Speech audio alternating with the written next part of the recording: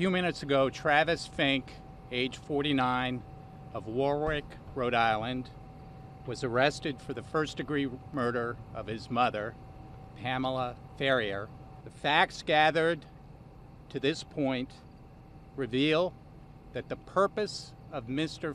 Frink's visit to the hospital today was to kill his mother. More than one shot was fired. No other patients, visitors, or staff were physically injured as a result of the incident earlier today.